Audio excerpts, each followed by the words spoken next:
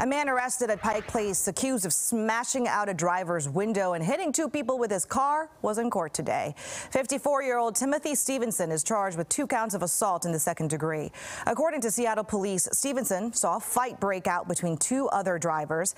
That's when police say he got out of his car with a hammer and used it to break one of their windows. He's accused of then driving his car into 2 people. His bail was set at $100,000. Stevenson is the only person involved in this incident who has a previous felony.